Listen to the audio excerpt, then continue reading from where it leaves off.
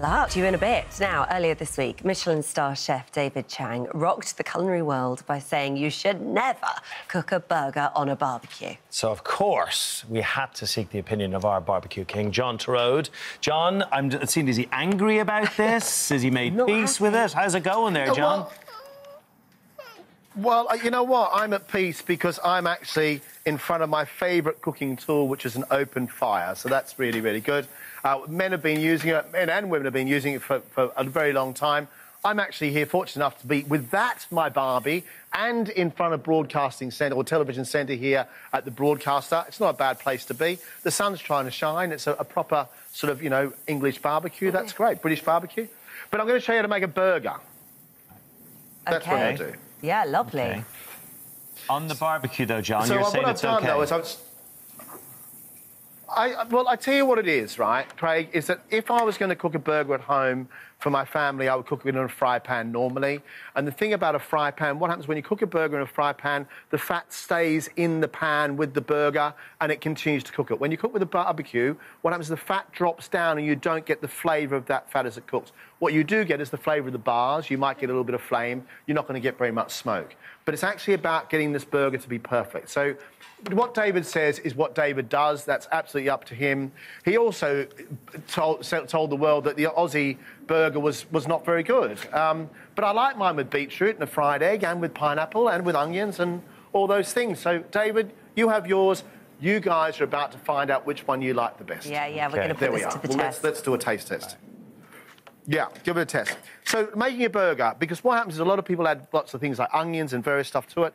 You don't need to. A really good burger is very, very simple. Take the meat out of your, mince out of your packet from the supermarket. Get a fork, and then with a fork, literally just mix it around so you just starts to come apart a little bit. And I use either 15 or 20% fat mince, one of the two.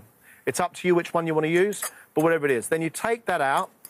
Once it's mixed just a little bit, don't use your hands because it makes it go hot and it starts to make it go a little bit dry.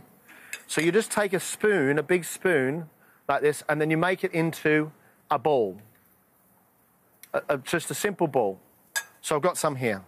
And then you take 2 bits of paper, fold your bits of paper over, put your burger ball in between the paper, and just squash it down.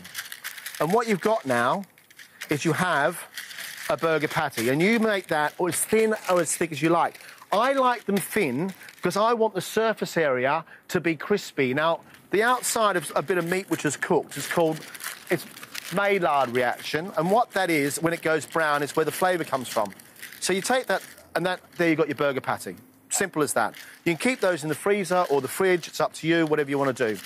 You then take that, and you literally put them straight onto a grill or into a fry pan. David, of course, will put his in a fry pan. I'm today going to put mine on the grill. How are you doing with the taste test, guys? It's delicious. There we are. We've got 2 here. All I'm going to say is these were the same burgers. One is tiny, and that's not because I've eaten it, and one is small, which must be the way it's been cooked. I can't put it down, it's going to fall off. I think I can tell. Can you? Yeah. They taste exactly the same to me. I think there's more flavour in that one. Well, I'm going to go for the bigger one because there's more of it. Naturally. I'm saying smaller ones. So these barbecue. ones have only been on for a couple of minutes. So the barbecue ones, now what will happen, you'll get a bit of colour on the outside of it. Shut the lid of the barbecue to keep the heat in, and then get your bread rolls ready to go. So I've toasted my rolls a little bit. I'm going to wash my hands because I'll touch raw meat. So I'll do that in my little bowl underneath. I'm all ready to go from the outside kitchen. Take your burger buns and then you start to do what you want with it. So I'm going to start with a bit of mayonnaise. The reason you use mayonnaise is because you want to protect the actual bread from any juice coming through. That will just stop it all from happening. Then, to that, then you want to put some lettuce underneath it, just a little bit, not very much.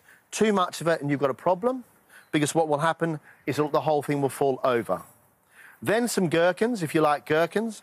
The sharpness of the gherkins and the vinegar of the gherkins, they will help you to actually digest your food. John, can I just ask you a quick question? Out of here. If you put the lid down Holly. on the barbecue, does that taste better? Yes. Why? What it does, it just cooks a lot faster and it stops the shrinkage. So it cooks nicely on the outside. There's our cheeseburger. Goes across the top. There. And I've put some bacon on. I've got sausages for all my friends. Because you see, when you have a barbecue is not just about cooking a burger. A barbecue is about having your mates over, having a few beers, a couple of glasses of rosé, a little bit of fun, some smiles in the sun. So, yes, it may not be the culinary God's world way of cooking a burger, but for me, cooking a burger like this absolutely works. Yeah. Thanks, Ketchup, John. mayonnaise, mustard, burger done. Go. There we are. Thank you. Now you just got to Sorted. find the friends, John. Now you just got to find the friends. Thanks so much. There you go. I went for the Delicious. barbecue one. Yeah, I like them both. Yeah, All right, good. still to come. He's